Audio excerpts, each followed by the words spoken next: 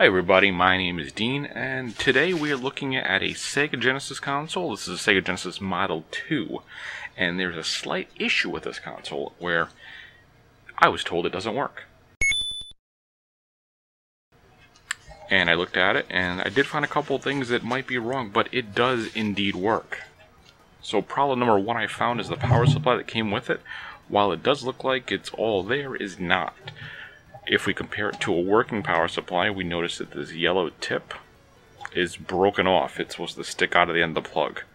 So it was commented that the plug fits very loosely in the console. Well, if the end of it's not there, it's not going to plug in well. So that's not fixable, as far as I know, and that's going to get trashed. Well, I guess you could connect a different connector on the end, but we're not going to go that far. So with a cleaned up cartridge and a new power supply, well, not new, but new to this console, ta-da, it works. It works just fine. I have the sound turned off on the small little test TV. But yes, it does work now. The other problem, and this is the other reason to believing it wasn't a power supply issue, was that this little 3 vent looking hole thing, the 3 slots, it lights up red normally. It does not light up. And when it was said, hey, this doesn't light up, the system doesn't boot. Well, Genesis don't really boot. They boot by the cartridge. As far as I know, there's no boot ROM that loads anything if there's no cartridge present. I could be talking out of my ass here, but I'm pretty sure that's what it is. Unlike a Sega Master System, that when you have no cartridge in it, it does give the intro screen and boots the onboard game. A Genesis does nothing. If it's connected to a Sega CD, that's different, because the Sega CD takes over and it loads. But as far as this goes, it needs a cartridge to do anything. So, anyway. So my goal is to find out, why does that red light not light up? So that's what we're going to do. So I decided, instead of me just fixing this myself, which is what this project tonight was going to be, I'm actually going to take it apart for you guys. And we can see how a Genesis Model 2 is disassembled. Here's the bottom. There are 4 screws holding this in, and we're going to go ahead and we're going to unscrew them now.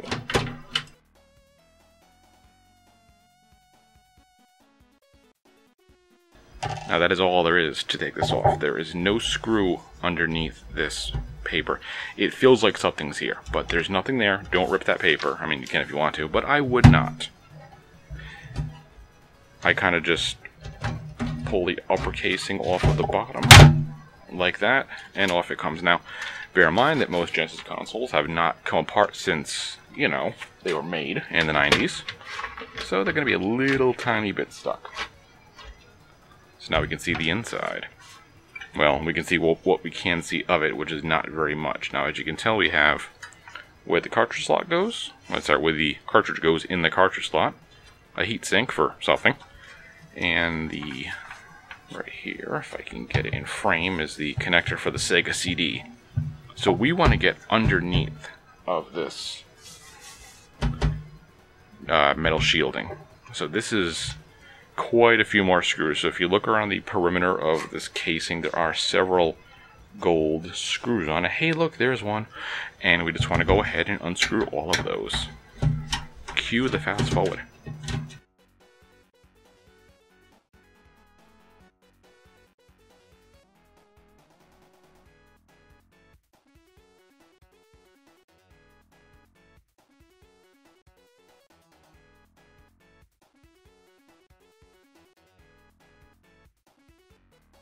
Alright, and that should be all of our screws. So there are 1, 2, 3, 4, 5, 6, 7, 8. 8 of these little tiny gold screws. Keep them somewhere where you're not going to lose them. Number 8 was on the board still. As you can tell, that's how easy that came off. Ta-da! Into the pile of stuff that you cannot see. So, here we are. We have a main board, and the only board of a Sega Genesis Model 2. It's pretty simple. is what I would assume is the main processor, and there's other processors along the sides and whatnot here. I don't know all of these, but this is what we're looking for right here. This is the red LED that should light up those 3 little vents when the system's powered on.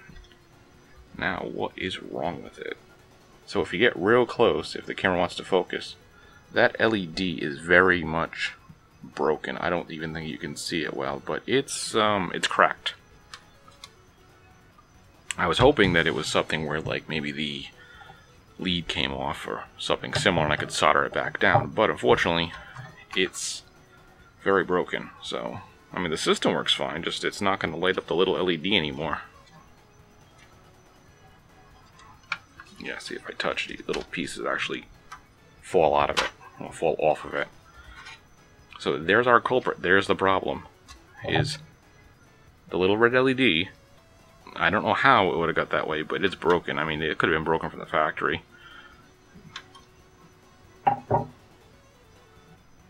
So we're going to go ahead and figure out what we're going to do with this. Anyway, so what I figure at least I would show you guys is that how to fully take the rest of this console apart. So we're going to go ahead. There's only 2 more screws actually to get the main board out of the casing. So if there's a screw here on either side of the cartridge connector. So at first glance you would think that those 2 screws are only holding this connector down to the board, but in reality they're actually threaded through the board, through the connector, and they're holding it into the bottom of the case. So a couple of spins, actually I shouldn't say a couple of spins, on the whole console these are the longest screws. So usually I get them a little loose,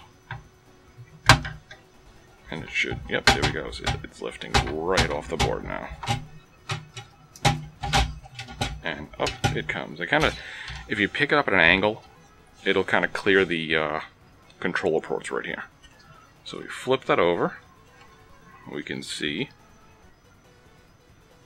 the bottom of the cartridge slot and everything else on this board. The LED is actually these 2 leads right here. So if we do decide to get adventurous, we can desolder the LED and resolder a new one in there. So what we'll do is we're just going to go ahead and pretend we did that. At some point I may do that. I'll be honest with everybody, I'm not so confident with my soldering abilities that I can safely resolder a new LED in there. It is something I'm definitely working towards, but at this point, on this very time, not quite there yet. So what we'll do instead is just pretend that we fixed something on here. We fixed something that was loose. Best example I can give is right here. These 3 solder pads, these solder connections for the DC power, sorry, the AC/DC power supply that goes in right here. The other Genesis Model 2 I had would have a situation where if you wiggled the power adapter, it would turn the system on and off. I found that the solder around this point right here had cracked. So I was able to just literally, no new solder, I just heated up the joint with the soldering iron right on the tip of that piece right there. And I just held it in place, and just by heating that, the solder reflowed itself back around the pin. I let it cool, put it all back together, and the console worked perfectly fine. So let's pretend that's the one I just did, just to feel like we did something. Overall, the rest of this is actually pretty clean, despite the casing itself being nasty as shit.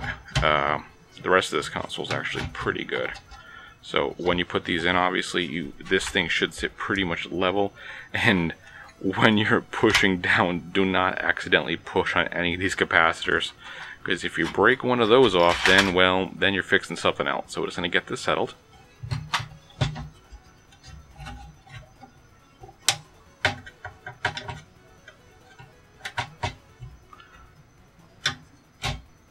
So I'm finding this is not sitting flat in here, and the reason for that is that when I unscrewed it, the screw right here on the side of the cartridge slot did not come back through. It's just kind of spun in place and loosened up this connector down here. So what we're going to do is, with this in my hand, I'm going to unscrew this the rest of the way. And it actually seems like it's pretty stuck in there. Little problem. So let's see what we can do with this. Okay, so I was able to push the screw up. It's up far enough where it's not going to hurt anything. So now we can go ahead. Now if this guy moves, this little piece here, this is pretty much the support of the console when you push a cartridge down. You don't push and break the motherboard. So with that there, now we'll put this back in. And now it sits pretty flat. That ticking noise is my water heater for anybody curious on what that noise actually is. So with that in place, we have 1 and 2 of these screws around the cartridge slot, and we're just going to go ahead and screw them all the way back down into the little support that's underneath this cartridge slot. And there we go. Now, in case you want to test anything before you go any further, we can quickly hook up the power and the AV. This is something I generally recommend doing. Once the motherboard is situated back into the console, I like to make sure it works. So we'll just very gently put the Sonic cartridge back on here. The blue switch right here is the power button. And look at that, it's not coming on. So why is it not coming on? Well, probably because with everything moving around, it probably just got dirty. So I'm going to go ahead and clean this cartridge quite quick. Just use a Q-tip and off camera. So we just got some cleaner on a Q-tip. I just used Windex or glass cleaner, and ooh, that's dirty. Put this back in, turn it on. Hey, look at that. A working console. I don't have the control connected, so, but you can clearly see Sonic. So let's go ahead and get the rest of the console together. And that's always why I like to do that, because if I had accidentally not connected something here, not that there's anything else really on here, but say if there was a secondary board that connected to the console and you forgot to connect it and you got the whole case together and you realize, oh, I didn't connect something, it's not powering up, I don't know why. It could be a ribbon, it could be something in here. As you go through, any major steps you go through as you connect things, just test it. It's easy enough. If you don't have a little small test TV, just get some kind of TV. Or anything, really. So, next big step is going to be to put the, I keep calling it a heat shield, it's an RF shield. Here's the RF shield. It only fits on one way, and we actually have a screw that was a little stubborn. I guess maybe there were 9 screws on this. I miscounted. So we'll put that back on. There we go. Just going to aim the camera slightly more down so you guys can see it. There we go. Shield's back on. So now, seeing there are so many screws for this part, we're going to go ahead and fast forward this part.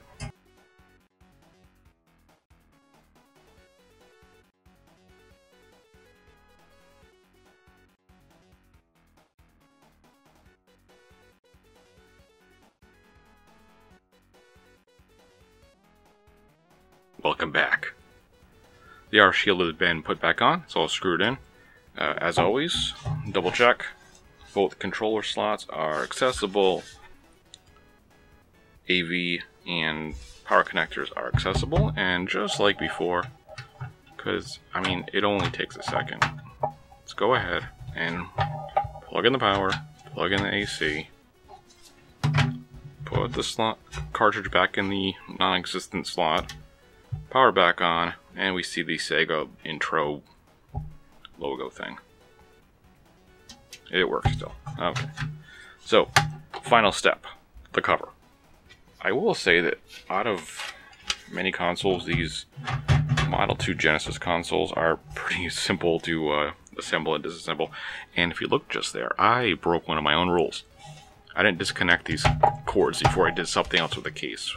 So I had to just put the case back on. It literally just slides back on top. Check all your seams, make sure there's no gaps. Nothing looks weird. So we can flip her over, and we can put the 4 outer case screws back in.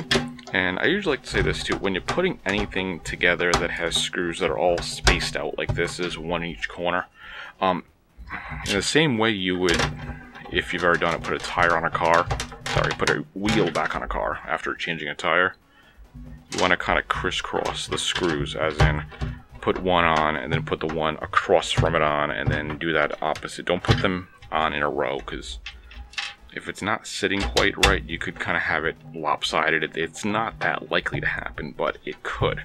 And there we go. So, last step's complete. Genesis Model 2 reassembled. And just for good measure, just like before, go ahead and plug these cords back in. I can't see the back one. Cartridge in. System on. And it works again. So, I was hoping to call this a repair video on how to fix a broken LED, but at this point I guess this is a how to disassemble and reassemble a Sega Genesis Model 2. I do plan on fixing the LED. I just want to learn how to solder a little better before I do it. So we will fix that. So this system will come back apart again. So maybe this will be a extended part 2. But keep an eye out. And again, thanks for watching.